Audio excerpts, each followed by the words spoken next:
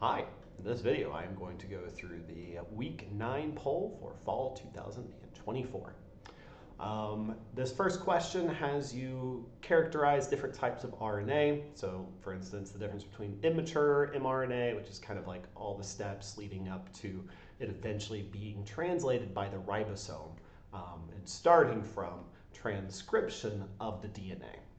So early on in this process, the mRNA molecule still has the introns still inside of it, at least within eukaryotic systems where we have introns.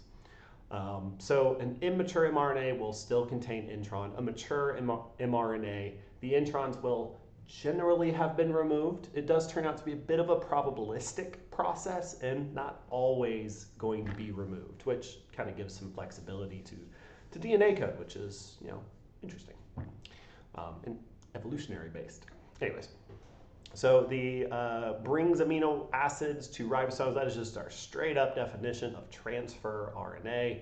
It is a RNA molecule that is attached, I don't really remember how, to amino acids, and then the ribosome connects them into the growing polypeptide chain, and that's the process of translation.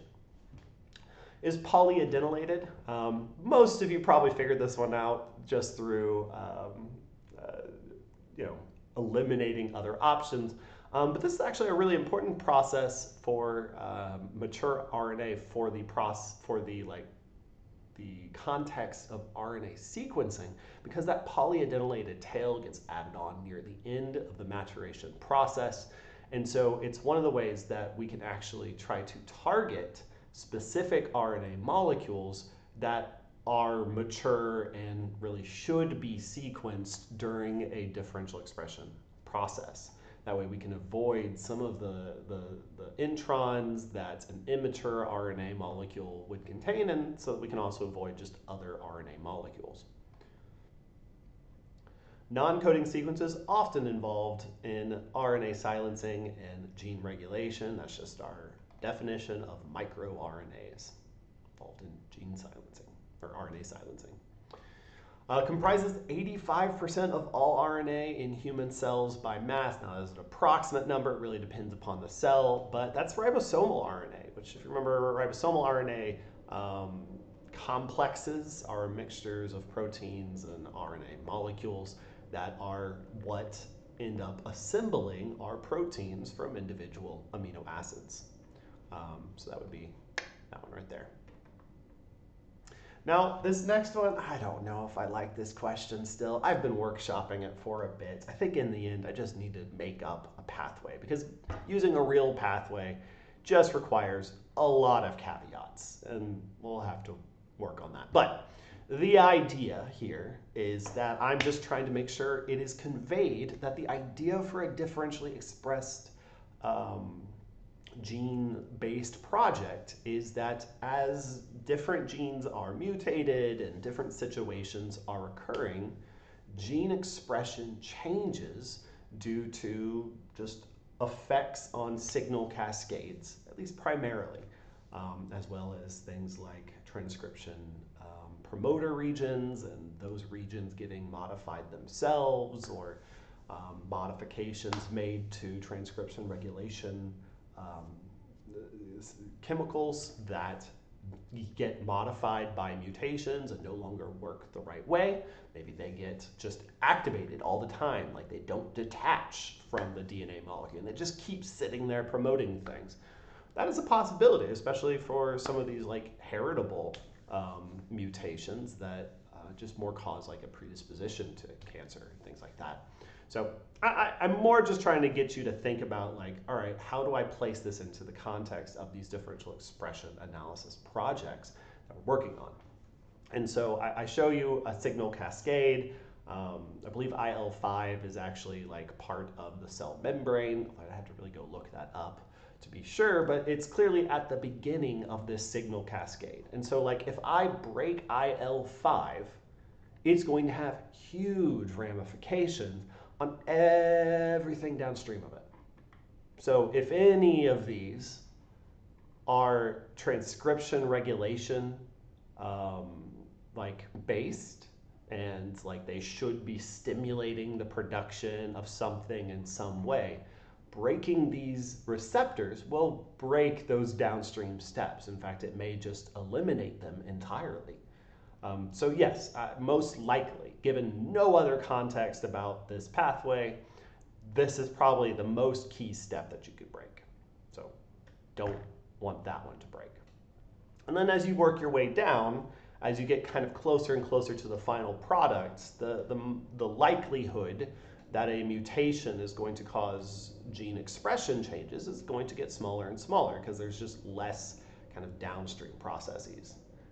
That's really what I was trying to get you to think from this, and then I define a few different mutations. But I'd say, like, you know, this one is, if I mutate this, it's going to affect everything downstream. And so if any of these then express gene expression, or if this is affecting gene expression itself, that's all going to be affected. But possibly the rest of these are independent, and so it won't matter. Finally, I think I give you this one being mutated. And so yeah, if this one gets mutated, whatever's happening down here, which seems to be based upon some of this upstream, that is going to have most likely differential expression, as long as that mutating this triggers a differential expression. And that's really what I was trying to get you to think of. So from the highest, anything that is going to affect that very high level, so like a frame shift mutation, gonna be our absolute highest. The rest of these are all RPS6. So this kind of middle one is gonna be our second highest. And now we need to just rank these three of the same thing. So a homozygous synonymous mutation in RPS6 is going to, if it's a protein coding gene, which I don't actually know personally, you could look up, but if it's a protein coding gene, shouldn't have any effect because it is synonymous. Now there are some caveats to that. Gene editing and things can still be based upon the RNA molecule, even if the eventual product is a protein, so that could be affected. So like, it's not ruling anything out, but most likely not going to affect anything.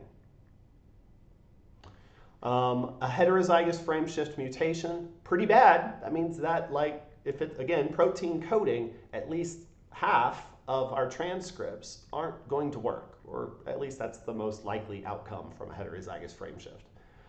So that's going to effectively drop like the dosage of RPS6 within the cell by half. And that can be a problem. However, a homozygous frame shift mutation, now all of a sudden that gene does not work at all, most likely. And so it has of these three, it is the most likely to cause a problem. Now, just for the record, note I did say homozygous frame shift mutations for the rest of these, so that way you were kind of comparing, well, apples to apples-ish, apples to pears maybe, I don't know. That was the point. So hopefully that makes sense. Just clarify for me if not. Again, it's really more of a factor of I couldn't find like a really good pathway. So I think next time, this is my first time doing this question, I think next time I'll just make up one. But here we are. All right, given the following definitions, match the number to the correct description. All TCGA samples with open access count, mutation screening with any observed mutation in the gene CRAS, that is S1. So this is going to be any mutation in CRAS across most samples that we could possibly be interested in.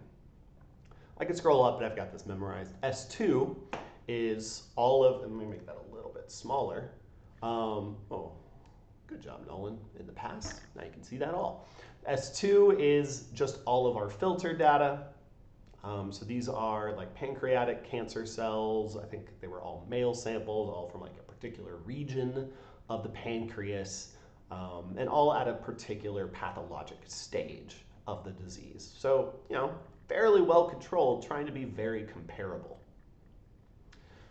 This bottom circle, anything it overlaps, is a sample that contains a specific CRAS mutation. And I think it's worth noting that all of the samples contained within it, so 171 plus 18 being 189, all 189 samples also overlap with S1. And if you think about it, well, this is a type of mutation in Cras. This is all mutations in Cras. So yeah, they always overlap for samples that contain this mutation.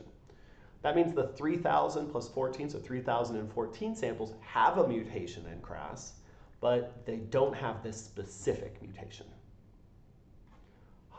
18 of the samples that have mutations in Cras, as well as samples that have any mutation in Cras, specifically this one, 18 of them have overlap with this subset of the samples we're interested in. So there are 18 samples that are the pancreatic, head of the pancreas, all of that, but also have this mutation.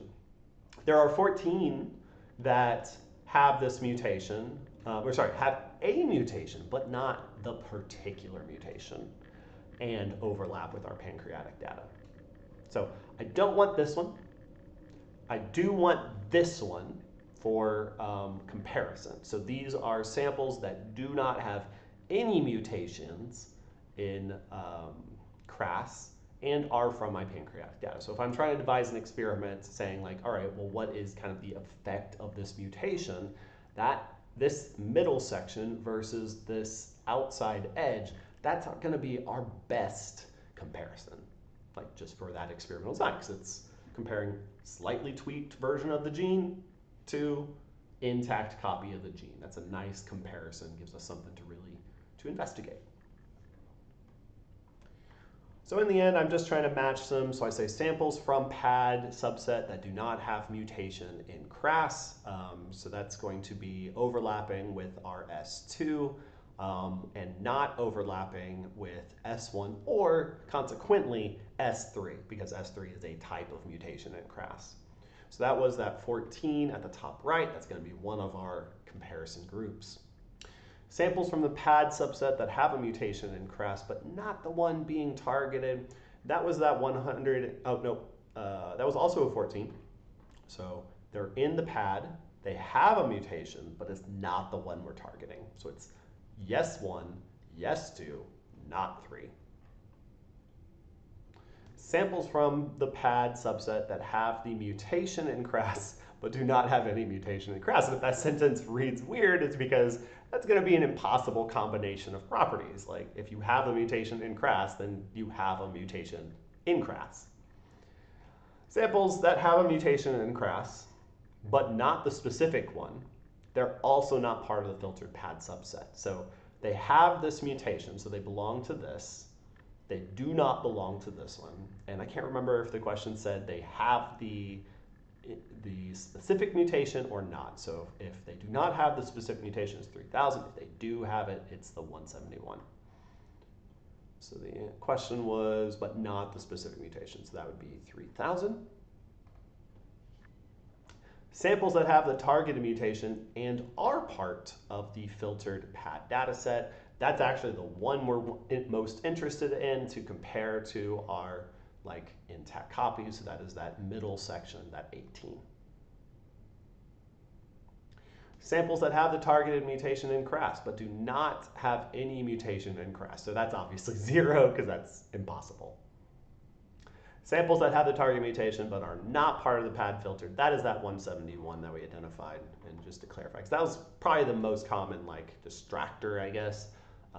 So 171 have the mutation we're interested in, which means they also have any mutation. But the 171 differ from these 18 in that they don't belong to the subset of samples that have the clinical data we're interested in. So they could be from other projects, they could be from samples that got filtered out, so like female samples or samples from pathology stages not at 2A or whatever I picked, things like that. And that's the end. Cool. So hopefully that helped. I'll make a separate video going through the actual process of isolating those samples. So have a good day.